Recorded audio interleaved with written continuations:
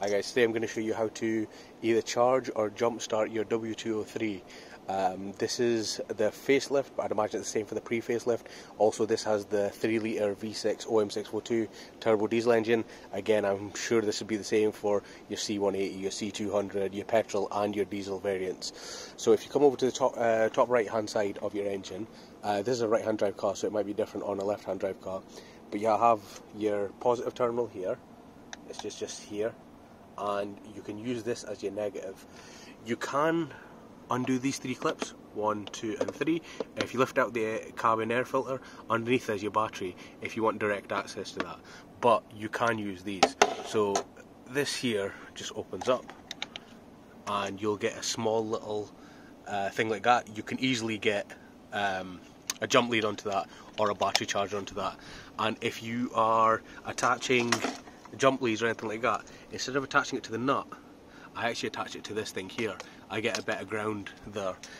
So that's the best way to attach jump leads or a battery charger. Some people don't recommend jump starting W203s.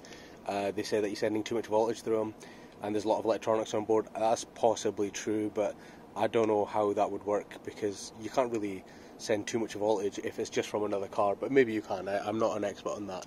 I've used this and this for the battery charger and it worked absolutely perfectly.